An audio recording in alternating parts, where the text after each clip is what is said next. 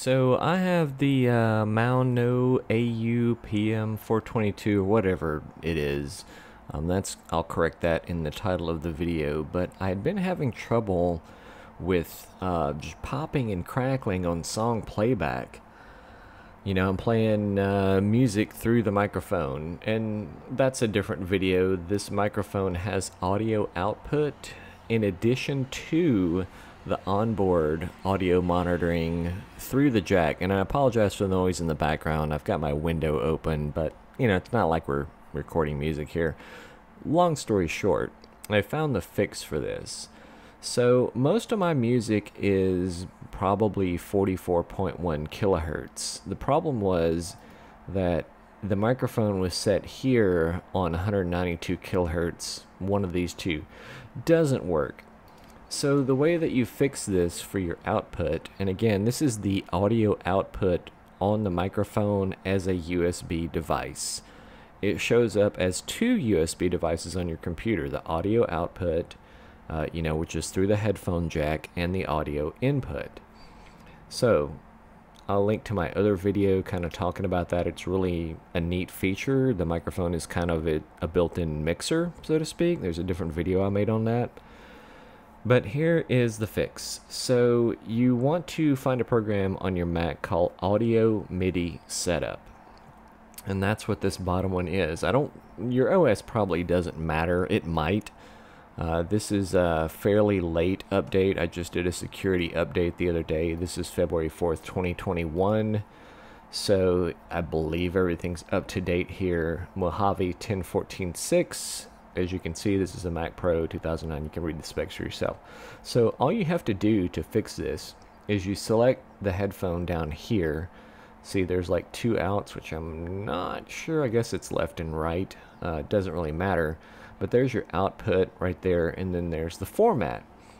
So the biggest format, so to speak, that I could get to work smoothly, and this, I believe the 24-bit worked okay, but the 2-channel 16-bit 48 kilohertz, that's actually above the sample rate, I believe, of most of my music. There might be some at 48 kilohertz, and there might be some at 44.1 kilohertz. Bit rates on most of my songs are between 128, and I've got a few showing up here like 258, 256, really oddball sampling numbers. And I don't know why this is. It seems like it's not the USB cable. I tried a couple of different cables. There's other things here you can click through and pick all this, but I just use this picker. 48 kilohertz, 2-channel, 16-bit integer. That seems to be fine. So I don't know what the issue is. If someone is maybe smarter than me can comment on this. I don't know if it's the microphone that's the limitation, or the Mac OS that has a bug in it somewhere. Or maybe it's some weird plugin I have. This drove me crazy for a long time. Clock source default. I think you can change some of this stuff around. There may be some other settings to get it to work at 192 kilohertz. That seems like a little bit of an overkill. Frankly, on that note, if you're listening to really high sample rate audio on your Mac Pro, go ahead and listen to it through the headphone jack. The reason that I use my headphones to listen through the microphone device is because when you're doing a Zoom call, I can hear my own voice monitored real time through the jack, and I can also hear the person on the other end in the headphones. So I've got what I'm saying and what I'm talking, my levels, and then I can also hear them coming through the same thing, that's what my other video was about, because that's a big problem with Zoom calls. Like, how do I hear the other person and hear what I sound like? Different video. I'll link to that. I really appreciate it if you'd give me a like and subscribe. I'm underemployed, and so I'm making, in some cases, little obscure videos of things that drove me crazy that I could never fix.